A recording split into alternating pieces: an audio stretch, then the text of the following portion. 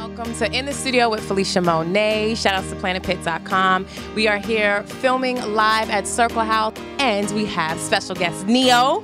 What's up, babe? What's going on with you?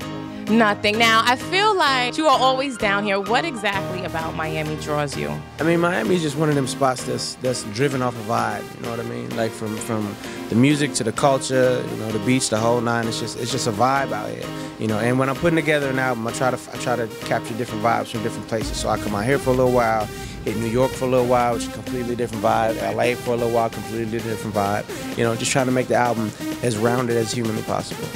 Where is Neyo the artist musically evolved to right now? I'm definitely been feeling my R&B roots lately. You know, just trying to get back into that headspace. You know, I have a love and respect for dance music. I have an audience that enjoys hearing me on dance music, but I grew up on R&B. That's my foundation. That's where I came from. So definitely going back there with the sprinkles of the pop stuff here and there. You know, I gotta cater to all of my audiences. You know what I mean? And it's a broad audience. Yeah, very much so, and that's a blessing within itself. So you get a little bit of dance music on there, but I gotta say primarily this album's gonna be R&B. And speaking of dance music, I mean, let's talk about this record. You're here in Miami. You got one of the biggest records out right now with Mr. 305.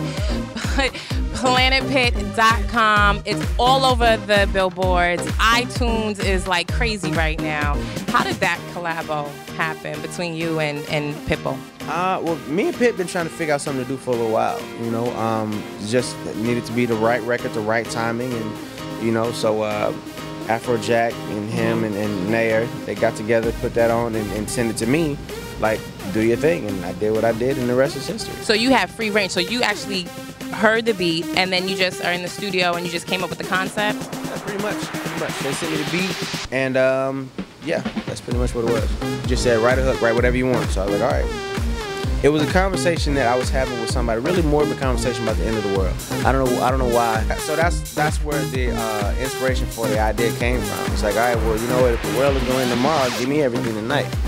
Greetings and salutations, everybody. This is Neyo giving a shout out to planetpit.com. Shout out Pitbull, that's my homeboy. Planetpit.com's Neyo. Peace and love.